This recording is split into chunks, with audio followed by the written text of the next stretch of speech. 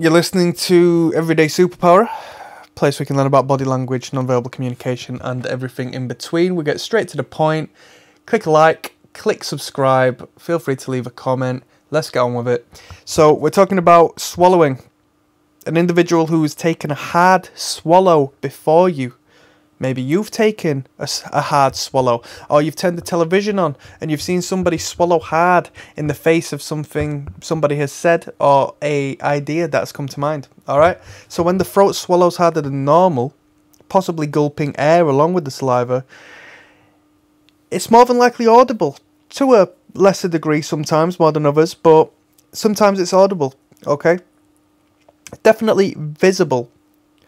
In particular for a man, as the Adam's apple raises in harmony with the swallow, okay? This is indicative of stress.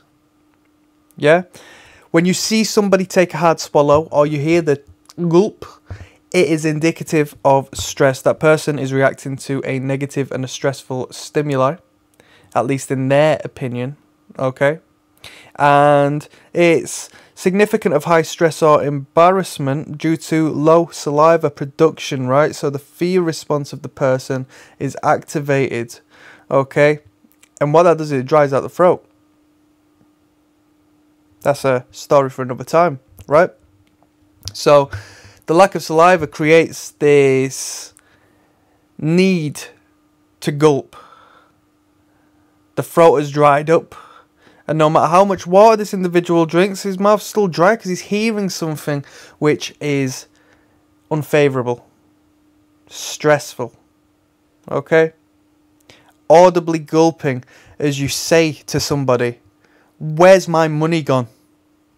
That gulp is significant of them being aware to some degree as to what's going on.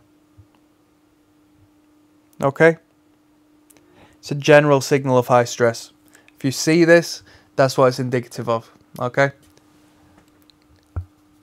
If you want more videos, click subscribe, click like, feel free to leave a comment. Goodbye.